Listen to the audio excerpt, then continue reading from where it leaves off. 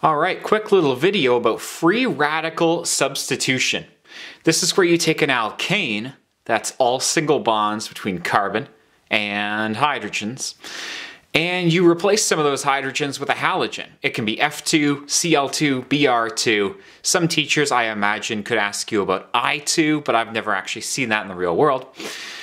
The reason that free radical substitution happens when you react an alkane with a halogen and not an addition reaction like an alkene does is because there's no double bond that can attack these halogen atoms.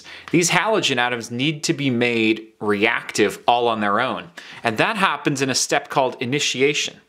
In initiation, you're going to take your halogen, Cl2, Br2, whatever, and you're going to shine UV light onto it.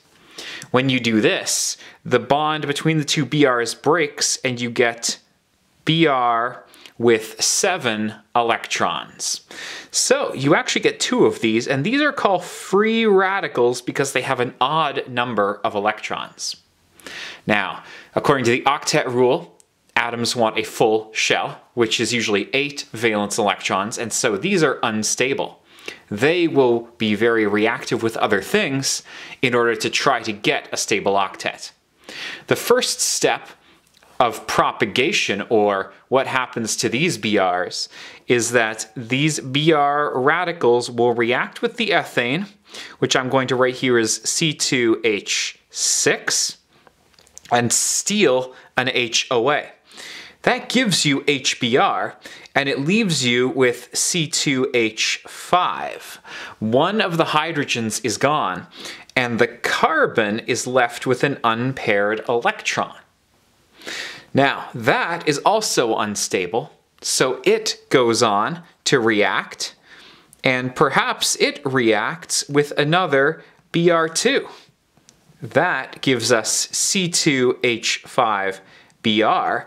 That carbon, or rather that C2H5 radical, steals a Br away from this new molecule of Br2, brominates the ethane, and leaves you with a bromine free radical in the end.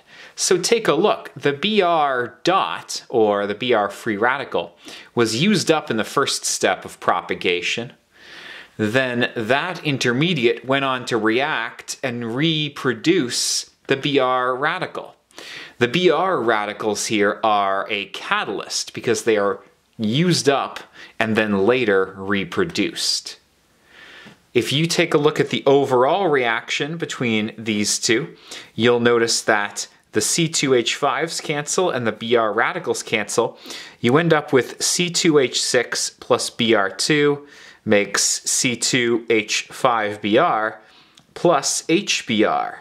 It looks kind of like a double displacement reaction, but there's a lot more going on to it than that. You need this free radical to make this reaction happen overall. So it cycles and cycles and cycles, and each Br radical can catalyze the reaction or bromination of a whole bunch of different ethanes. How does the whole thing come to an end? Well, that's a termination step. There are 3 possible terminations here, and they are the simple combinations of any 2 free radicals. Here we have a C2H5 radical reacting with the Br.